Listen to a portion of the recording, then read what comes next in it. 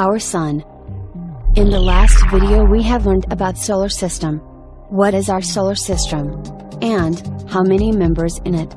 Today, we are going to learn about the Sun, heart of our solar system. So, let's start. Do you know that the Sun is also a star, from one of the billions of stars in the universe? It seems much bigger and brighter than any other star because it is the closest to the Earth. Its gravity holds the solar system together. Without the Sun there would be no life on Earth. It keeps our planet warm enough for living things to survive.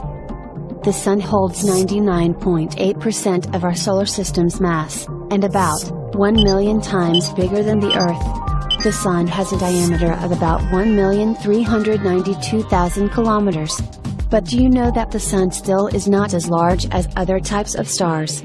It is classified as a yellow dwarf star. Our Earth orbits 93 million miles away from it.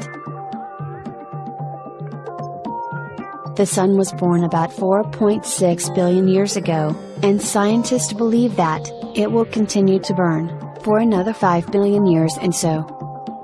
The outer surface of the Sun is about 5,500 degrees Celsius, while temperatures in the core reach more than 15 million Celsius. The Sun is a star made up of burning gases. The Sun's mass consists of 73% hydrogen, 25% helium, and smaller amounts of oxygen, carbon, neon, nitrogen, and other elements. It takes about 8 minutes for light to travel from the Sun to the Earth. That is about 300,000 kilometers per second. I hope you like this video.